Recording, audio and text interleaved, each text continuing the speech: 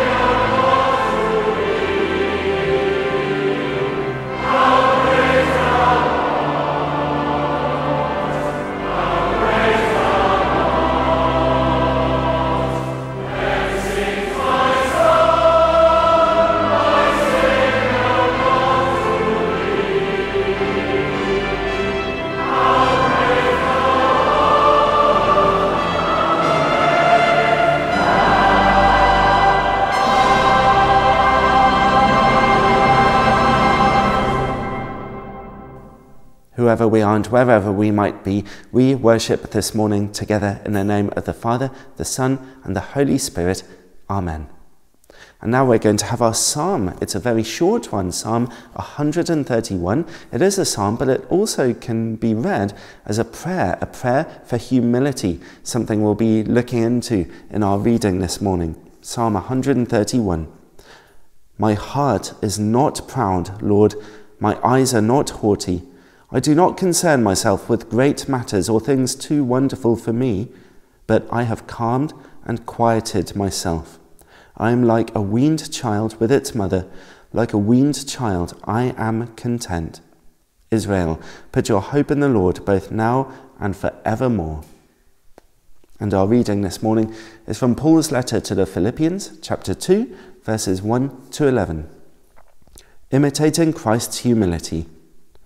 Therefore, if you have any encouragement from being united with Christ, if any comfort from his love, if any common sharing in the Spirit, if any tenderness and compassion, then make my joy complete by being like-minded, having the same love, being one in spirit and of one mind. Do nothing out of selfish ambition or vain conceit, rather in humility value others above yourselves, not looking to your own interests, but each of you to the interests of others. In your relationships with one another, have the same mindset as Christ Jesus, who, being in very nature God, did not consider equality with God something to be used to his own advantage. Rather, he made himself nothing by taking the very nature of a servant, being made in human likeness. And, being found in appearance as a man, he humbled himself by becoming obedient to death, even death on a cross. Therefore, God exalted him to the highest place and gave him the name that is above every name, that at the name of Jesus every knee should bow, in heaven and on earth and under the earth, and every tongue acknowledge that Jesus Christ is Lord, to the glory of God the Father. This is the word of the Lord. Thanks be to God. And may I speak in the name of the Father, the Son, and the Holy Spirit. Amen. Well, a long time ago now, both myself and a number of other people in one particular church were having problems with one particular person, someone who had been there for a very long time, but had developed a habit of sometimes doing very nice things, and other times, or most of the time, causing a huge amount of trouble, upset and pain within the congregation. This person seemed to be almost totally fixated on two things: getting their way and being in charge, and heaven help anyone in the world who got in their way. They had quite viciously attacked the previous vicar behind his back and had been doing the same to many other people, including the new vicar, and had even said that all decisions made by the vicar should be run by them first before talking to anyone else. They were desperate to be the one pulling the strings behind the scenes. Their behaviour was well known about and had been tolerated for a long time because their very strong personality kind of intimidated people. And also, they admittedly did a lot of charitable things to help the church and liked to remind people of it often. Eventually, they realised that this new vicar wasn't going to give them what they wanted and also got spectacularly caught out in their own manipulative behaviour one day, so they left the church without any word of apology, continuing to attack almost anyone they could behind their backs. Now, I saw this person at a coffee morning a little while later, and I gently asked why they didn't make amends and apologise to the people they'd hurt, maybe get back involved in the church community. Unsurprisingly, this person had become a bit lonely. And the answer came back quickly. Well, I'm very proud. I'm very, very proud. And I could tell by the way they answered the question that they were indeed so proud that they were deeply proud of, well, being proud. I felt a little prompting and a little boldness from the Holy Spirit at that moment, and so I replied, well, did you know that you can't be a Christian and be proud at the same time? God tells us in the Bible that he actually hates pride. Jesus taught about the danger of pride very often, reminding us that God's forgiveness is not for those who don't believe they need it. The book of Proverbs warns us of the danger of pride many times. You know, pride goes before destruction. And Paul and the other apostles warn us about pride too, reminding us that God opposes the proud but gives grace to the humble. Now, the person listened to me saying that, or at least words to that effect, and kind of walked away without saying anything about it. And my memories of that moment, my reflections on my own weaknesses, serve to remind me just how much pride is the number one enemy of all Christians everywhere.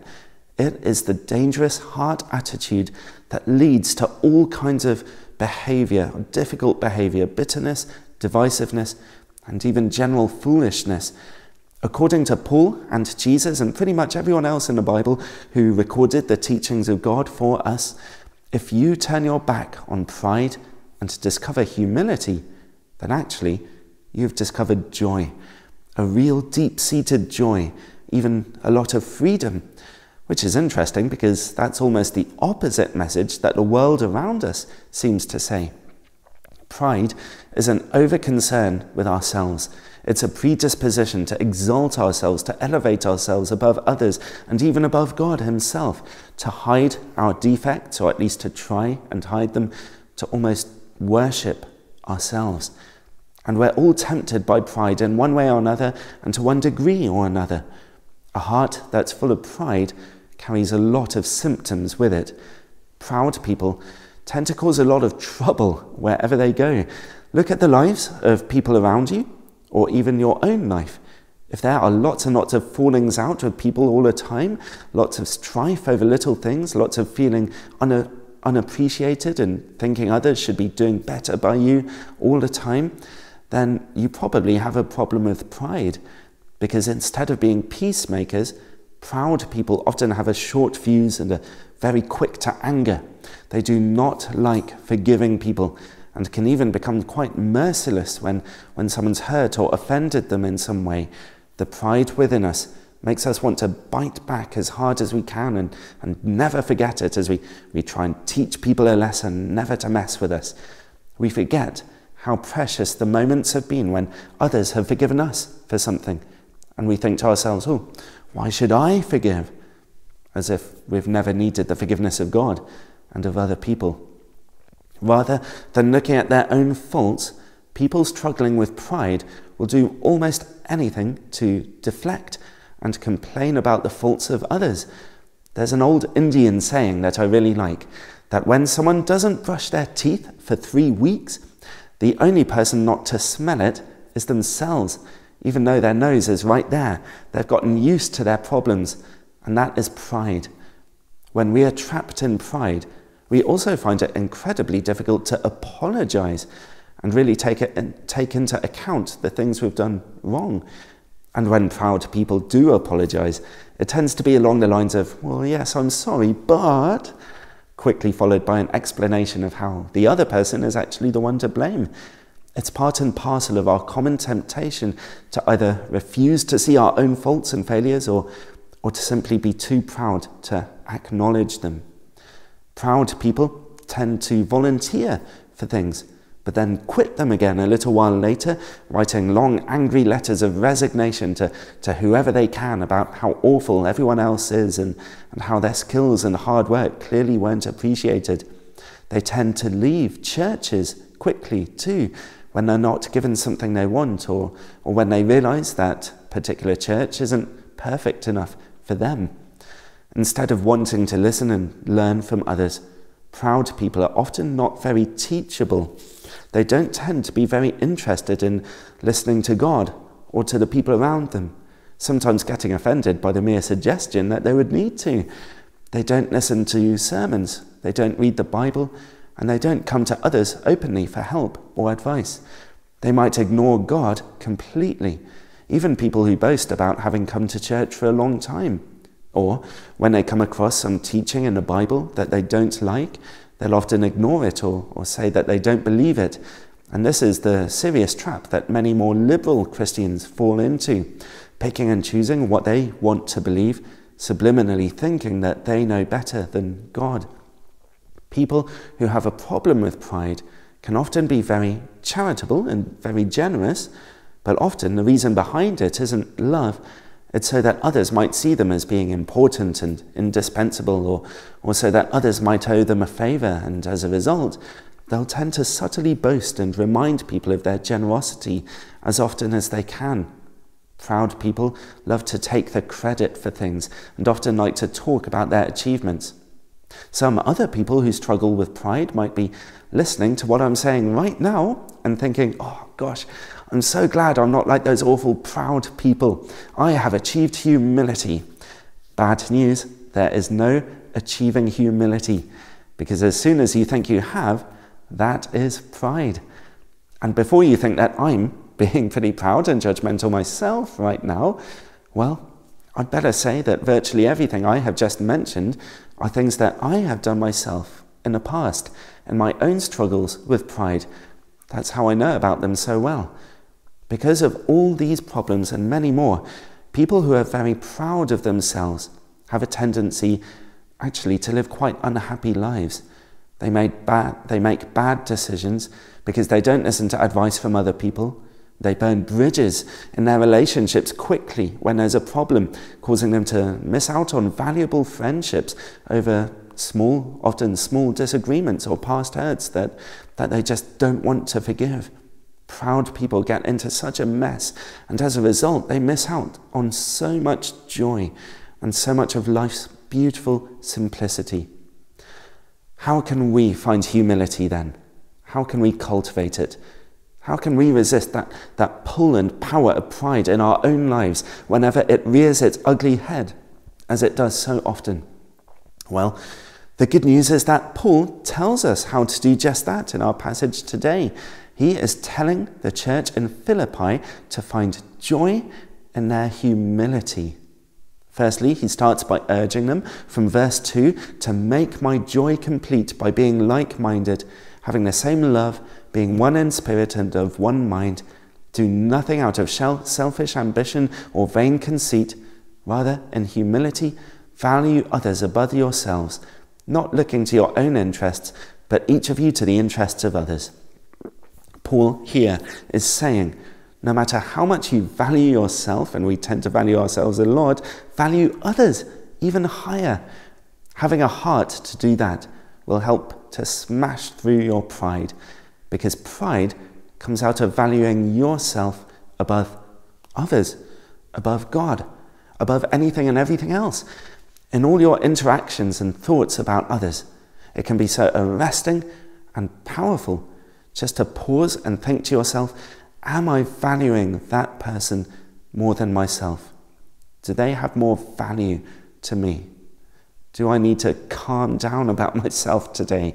Maybe take myself less seriously? Maybe apologize to a few people so that we can enjoy some more peace? Genuinely deciding to do that will stop you in your tracks.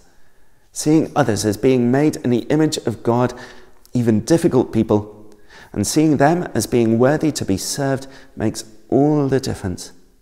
And Paul seems to suggest that doing so will also help to cut through quarrelling and arguing in your life and in the life of the church, and help you to forgive. But thankfully, Paul doesn't just tell us to do all of this, he offers us some inspiration too. He goes on in verses 6 to 11 to write down a beautiful hymn for us, all about the divine power and infinite majesty of Jesus Christ, his glory and his perfection, and how no mere mortal human being could ever even dream of coming close to who Jesus is. And you can read it again for yourself if you like, verses 6 to 11. And many scholars today actually think that this was a hymn, or perhaps a creed, that the very earliest Christians wrote, long before Paul even wrote this letter. And Paul's aim in giving that to us is to stir up our imagination and inspire us by the humility of Jesus Christ. If Jesus, the King of the universe, the Son of God, the man who is God, the perfect being, the judge of the nations, the miracle worker, if Jesus could leave his home in glory in heaven to come and humbly serve us, be misunderstood and hated by us, even killed by us, if he could find the humility to do that, then surely we can do it too, with a little help from the Holy Spirit. None of us come close to the beauty or perfection of Jesus, and none of us have been wronged or hated or mistreated as much and as cruelly as he was. And yet, he put himself through it all. He chose to come and do it. Why? For one reason alone. He loves you. Be inspired today by the humility of Jesus Christ. People who have managed to recognize the danger of their own pride and to choose to pursue humility find it easier to genuinely love others, easier to forgive, much easier to apologize, easier to genuinely want the best for others and to serve them. They find it easier to put their ego aside and listen to God and seek him and come to him, come to the Holy Spirit and learn from him. Easier to read the Bible as they realize that God has wisdom for them that they can't find anywhere else. They find it easier, humble people find it easier to quit judging everyone else in the back of their minds all day long, like I'm tempted to do, and just focus on their own problems. And as a result, they become better, more peaceful people, inspirational people who can handle conflict and disagreement without running away and quitting, and with a deep sense of peace about them. Humility changes everything. It brings great peace, and with great peace comes great joy. And it all starts with us being focused on and inspired by the humility of Jesus Christ. Amen. May we pray. Father God, thank you so much for what you offer to us this morning, which is so different from that which the world offers us.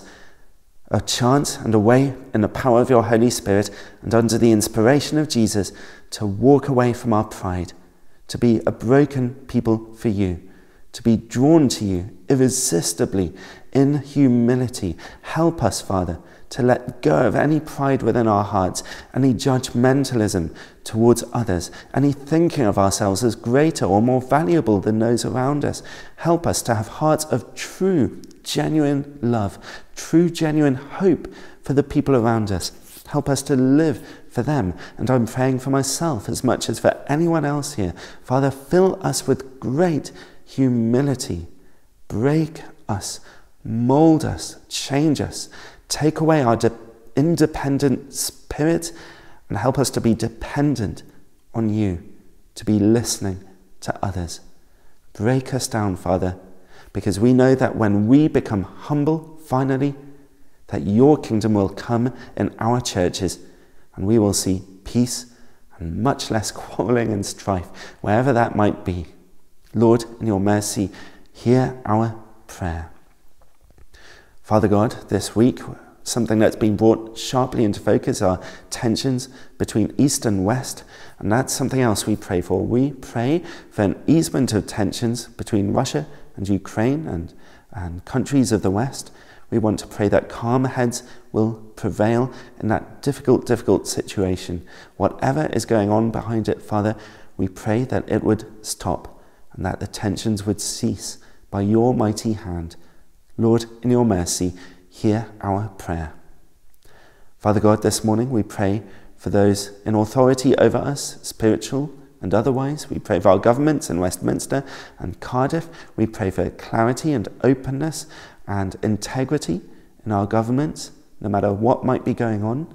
And we pray for our Bishop Joanna and our Archdeacon Eileen and our Area Dean John, especially as he and his new wife Catherine get used to married life. We thank you for bringing them together. And we ask that you would bless those in spiritual authority over us and help them to lead us with integrity and with hope and with great wisdom. Lord, in your mercy, hear our prayer.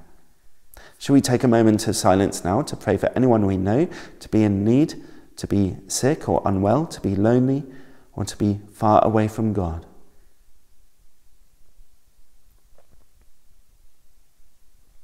Lord, in your mercy, hear our prayer. And finally, we draw our prayers to a close by saying the Lord's Prayer, firstly in Welsh and then in English. Ein tad, yr hon o ti'n nefoedd, sancteiddia dy enw, dyled dy denas, gwneela dy ewllus, megis yn y nef, felly al y dael hefyd. Dylai ni heddiw ein balo beneddiol, a meddai i ni ein dyledion, fel y meddewn ninnau ein dyledwyr. Ac nac alwai ni i profedigaeth, eith e gweled ni rhag drwg. Canis eiddo ti il denas, al gallu, al gogoniant, yn oes oedd. Amen. Our Father, who art in heaven, hallowed be thy name. Thy kingdom come, thy will be done, on earth as it is in heaven. Give us this day our daily bread, and forgive us our trespasses, as we forgive those who trespass against us. And lead us not into temptation, but deliver us from evil. For thine is the kingdom, the power, and the glory, for ever and ever. Amen. A bendith diw hollall lleog, y tad, y mab, a'r ysbryd glân, the blessing of God Almighty, Father, Son, and Holy Spirit, be with you and those who you love, now and forevermore. Amen.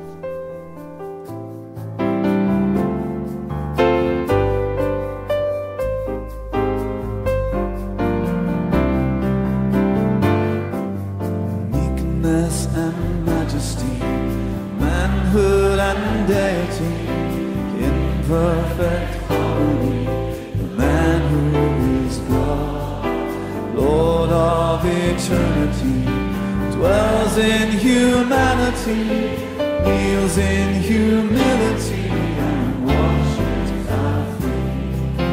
Oh, what a mystery, meekness and majesty. Bow down and worship, for this is your God. This is your God.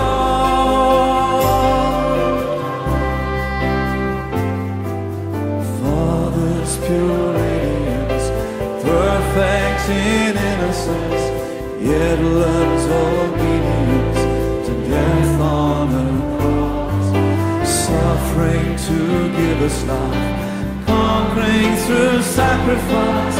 And as they crucify